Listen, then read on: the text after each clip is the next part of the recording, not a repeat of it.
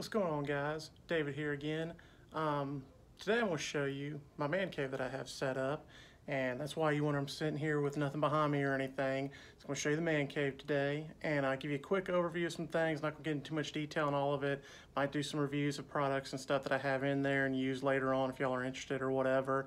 So stay tuned for those. But I just want to give you a quick overview of it. It is in my upstairs in my house. We have a bonus room over our garage. Decent size, not huge, not anything crazy, but made the space work. A lot of my friends love it. What matters most, I love it, because that's what I made it for, was for me to enjoy, get away from everything. So let's go up here and see it. Of course, you come in, you gotta have the Roll Tide things. It's actually for outside, but we're not quite in fall yet. Don't even know if there's gonna be a football season yet, but have to have that up here. Little surfboard I got in Cozumel. Same thing for the Saints one. A little surfboard got in Cozumel when we went on a cruise. And this is the room. Pretty nice little setup, I guess, for me anyway. Of course, I guess we'll start down here. Just got the fridge. I don't think there's anything crazy in it right now. A couple beers, a couple whatevers. Put a Saints magnet on it because I didn't want to pay crazy amount of money for an actual Saints one. Some signed jerseys, Kamara, Michael Thomas. Drew Brees is super expensive, hard to get, not paying $500 for a signed jersey. Sorry. Some of my favorite teams, you know, the championships or whatever. Of course, as you can tell, got a nice strip pole here just for fun or whatever. Spins around everything, gets a little bit of use here and there. Bought these at Walmart. The Big Joe beanbag chairs. Surprisingly, they sit really well. They're about $35 or whatever. They sit great. The kids love them. Adults love them.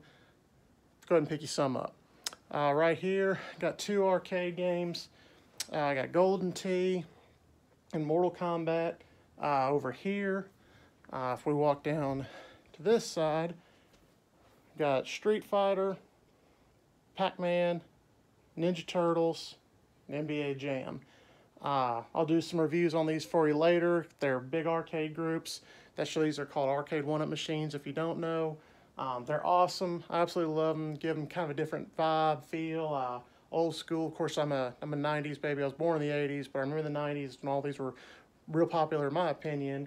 So when they started coming out, the nostalgia factor hit. Had to get a couple of them. People come over, have a couple drinks, watch the games.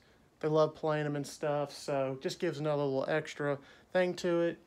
Of course, they're all backlit.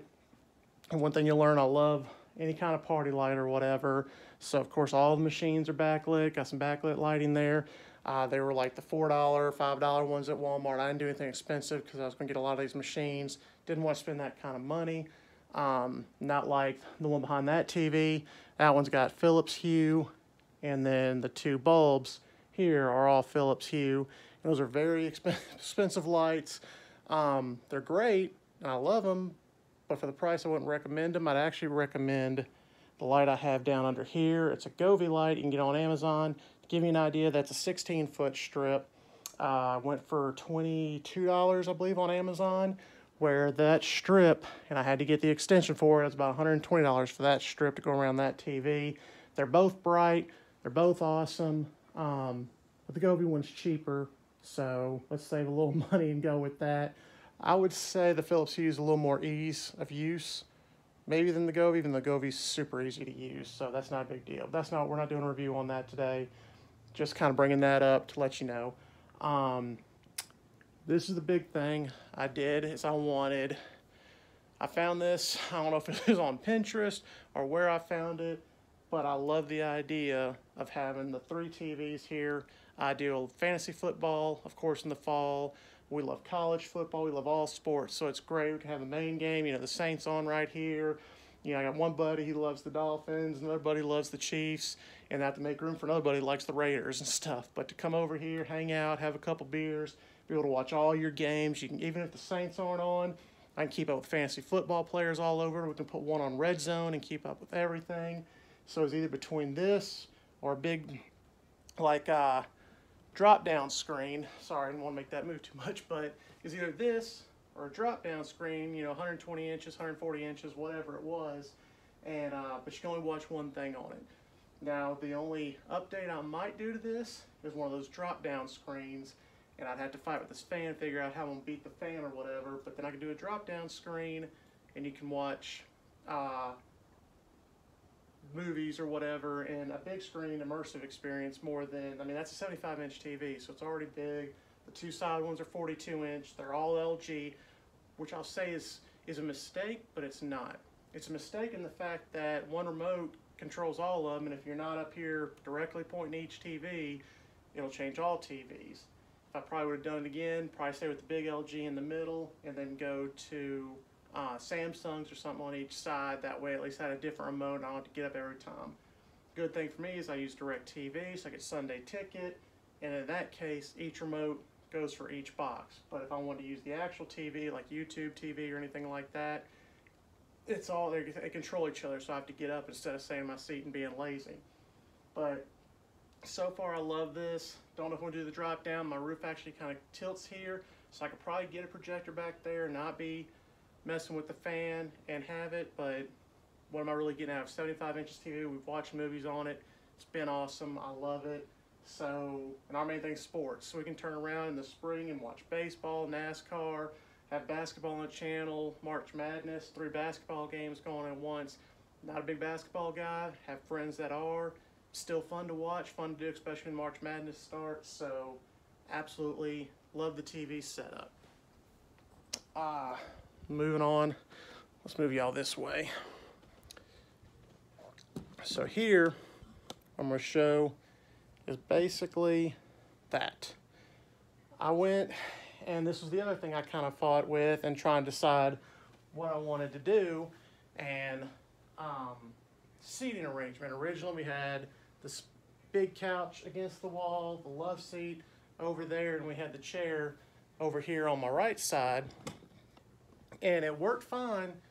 It worked well, but of course, you know, kind of limited seating because anybody who sat on either side, only one person could really sit there to watch the screens. And of course, with these couches, it's 3-seaters, but who really wants to sit right like that? You know, you don't have a person sit on each side and that's it. So I was like, what way can we do this to make this better? And I always like the theater style seating with the riser. But then I didn't know if I want to do it on this side of the room and face the TVs over here versus where they are. I want to be able to use the whole room.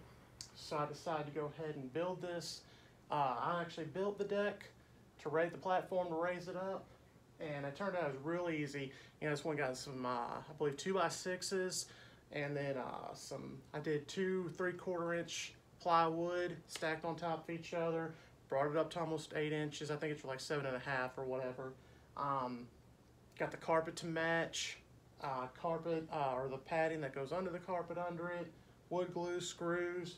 Just brought each piece up here, cut it downstairs that I needed to, brought what I needed to up here, started screwing it all together, wood glue, screwed it all in, put the carpet on. It's not perfect, but hey, I mean, I built that for I think around 150 bucks. If you go anywhere, you can only buy one side for like $200-300. So it worked out great. Nobody knows, nobody cares. You just get on and do your thing. And then I always like the theater stuff where you had the blue lighting under it. Now, of course, the lighting, I can get this to change colors. It flashes with the music and stuff. As you can see, I can kind of turn this into kind of a club area too. But right now, I just keep it on the blue, and that's pretty bright. I think that's on probably 60 or 70%. If you turn it on 100%, it lights up this whole thing, especially if I turn all the lights off in here. It will light that up. So I have to keep that subdued, turned down to about 5 or 10%, especially if a movie's on. But it's great because you don't want the little one falling off or anything, or even the wife for that matter, or me. Don't want them falling off of this, trying to go downstairs to get a drink or go to the bathroom or whatever while the movie's playing, or if you pause it but you don't want to turn all the lights back on. Big deal, right? So, love the riser. Love how it all turned out. Real simple. Maybe eventually upgrade the furniture, maybe put some actual theater chairs, but those are actually really comfortable. They sit well, have cup holders, that whole nine, you know, some cheap little side tables, no big deal. My buddy actually got me that print. One of my best friends bought me the print. Now, of course, the light's in the way. There's a glare. It's the, it's the Alabama National Championship against LSU. Love it. So it's in the Superdome, and it's in Alabama. Gotta love that. Wife bought me these two. They're actually backlit, but they have batteries, and of course they don't last or anything, but I thought that was really cool. Blackout curtains all through. Really does a good job of keeping the light out, except for the little top on there. No big deal. Live with it. Let's see, Alabama trash can, just some other little stuff. A lot of space here. Clip sub. Right now I'm running a Yamaha home theater system. Cheap. I think the whole system was like $500. Really good system for the price, but it didn't have a lot of thump in the bass. So I upgraded to a clip sub. It's not even, it's like the $200 one, but it booms really good for its price point and stuff, and really woke this system up. Eventually I'm going to switch everything to clips. Love their product line, but I've already spent a whole lot of money in here in the past year or so, and don't really care to change them until it sounds horrible or I can notice a difference. I don't have the best ears in the world, so what clear is clear to me at this point. I bought these sound panels, and they're actually the corrugated board. So these these little sound pieces are glued onto the corrugated board, and then I have little tape strips onto the wall, so these are not nailed. There's no holes or anything, so they come down real easy, won't damage the wall. I actually have them up here on the roof too, or on the ceiling, not the roof. The ceiling back there, I've got a set over there, whatever, and it helps the echo. I have noticed a little bit of a difference. They're not the expensive ones. Did they really make a super difference? I don't know, but they seem to. And of course I've added bass traps in the corners that I could. Do they work perfectly? Is this another situation of the Yamaha? I just like the black and the blue, and maybe they work, or maybe somebody with better ears comes in here and they can tell a difference. Great. I can't super tell a difference, but it seemed to help. So I'm gonna say it does help. Of course, you know, just a lot of memorabilia. Big sports guy. Love these games and stuff. Like I said, I'll come back, talk more about the games, give you some reviews if you're interested. Like I said, there's a whole lot of information on them. There's like a cult following for these arcade one-up machines. I absolutely love them. They're a little pricey for what they are, but a real machine, you know, it's gonna be $3,000, $2,000. These I think start about $300 or whatever. They work great. They're smaller too, which fits in this room better. Like I said, I'll talk more about them later. And I just mainly want to show you the room, man. This is my little space come up to. And like I said, I can switch all these lights out, you know, and turn them darker, turn it down, make it feel a lot more like a cave, which I can come back in here and do another little review where I've got a laser light up there, laser light down there. I've got other lights to put in here. Crank the music up, get the lights going, have a lot of fun, have a few beers. We've had a bunch of parties up here. People thankfully love coming over. Makes me feel good to provide a place that people can come over and hang out. As soon as all this Rona stuff goes by, hopefully we can have more, and hopefully we get a football season this year. That's why I've already got buddies coming over like, hey man, just like this, we want to watch, you know, 3-4 games or whatever, make a weekend of it, college football. You know, we would have Pac-12 on one side, SEC, and just being here watching all the games and enjoying it, having a good time, grilling out on the pit boss. So that's the room, man. Hope y'all enjoy. Of course, you can tell from New Orleans. Got the Bourbon Street sign up there. Got a couple signed things here. Trent Richardson, David Palmer. Probably none of y'all care about that. But here, let's get a look from this side. There's the stage. Or not the stage. The platform with the blue light under it. And all of that, man. Little hangout spot over there. You know, like I said, any future plans, we'll go ahead and wrap it up with that. I said maybe a drop-down screen. That kind of just came to me a night or two ago. I was like, man, we could do a drop-down screen there. I could have that 120 inches, do a movie. Don't really know if I want to spend the money on it or if I care. 75 inches, plenty big enough. We'll deal with that. These arcade one-up machines, they've got some more coming out, maybe a racing game or shooter game. I love shooting, so hopefully it's something good. Might buy it, have to get rid of one of these, might convert one of these to a multicade to where it has like 600,000-700,000 games on it that you can play. Instead of buying 1,000 of these things, I don't really have the space for it, because what I would absolutely love to do is bring this spot out, put some kind of bar top on. Of course, it's on carpet. I kind of want to go LVL with the floor, or LVP with the floor. Might can't do that, you know. Wife said she likes coming up here when we're hanging out, having a good time, laying on the floor and doing whatever, having a good time. I'm taking a nap, I guess. But it is more comfortable. I'll definitely say I like carpet a lot more. Of course, holds allergens and all that, a whole nother story. Love to have a bar here. Might not be possible. I like having the arcades. Like I said, people like to come over and play them and stuff. My space might just kill that and just enjoy football, having a few beers, playing a few games. Hopefully, the other thing might get an Xbox. You know, something like that maybe. Maybe a retro gaming system in 64 or something. Just something like that. I just want a place that I can come to, hang out on the weekends, and if I don't go anywhere, no big deal. Friends come over. They have plenty of things to do. If one's not caring to watch football and they would rather play a game, they can. Vice versa. Who cares?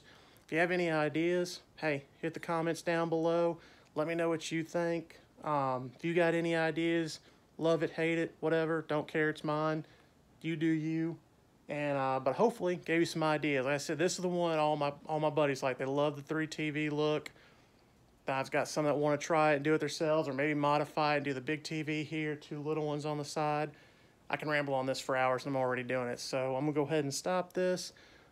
But I hope I inspired some of y'all. Like I said, building the stage is easy. Doing this stuff. Our attic is right behind it. That made it easy to run wires and stuff. I got somebody professionally to do that because I'm not an electrician. I don't do good with that stuff. But watching him, it was super easy. So this stuff is not hard. Nothing I've done up here is hard. And if I can do it, you can do it. Or trade it out with somebody that you know. Whichever one works, man. But anyway, y'all stay tuned for the next one. Like I said, do some reviews on these machines. Maybe on the TVs, the Philips Hue versus these Govee lights or whatever. Whatever anybody wants to know about. You know, I've used it for a while. You can use it too. Y'all have a good one. Bye.